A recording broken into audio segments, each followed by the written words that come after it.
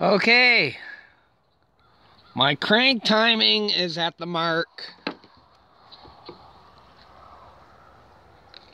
Top dead center.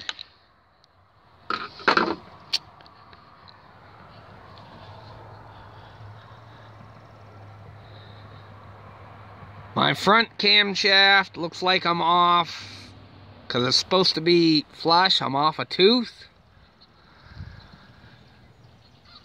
The back one, them notches are supposed to be flush, so they're off too.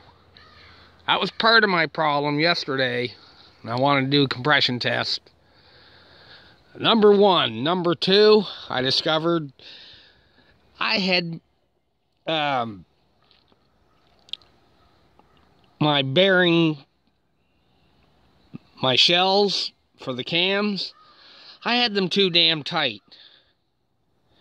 So that was a lot of the reason why I wasn't able to get a decent compression test, or to even get it to turn over half decent.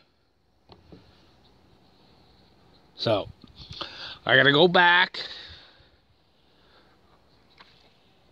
I'm gonna slacken the chains. I'm gonna do one at a time.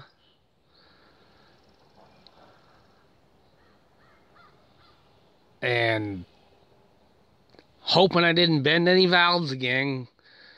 And I'm hoping where I had them caps too tight.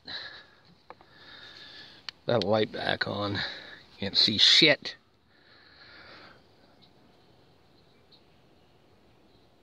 But that I didn't ruin this head. But if I messed up any of those, I got a shit ton of spares that I can change them with. This is what happens when you rebuild old motors. You don't always get it right the first time. As long as I didn't, after that valve job, as long as I didn't bend any valves, I'm hoping. And if I did, I'll just take the actual silver head that was on this motor and I'll change it and I'll put it on. Even though I didn't do the valves in it. If I have to do that, then I'll do that. So I'll do what I can, you know, for the weather changes, because it's friggin' cold out.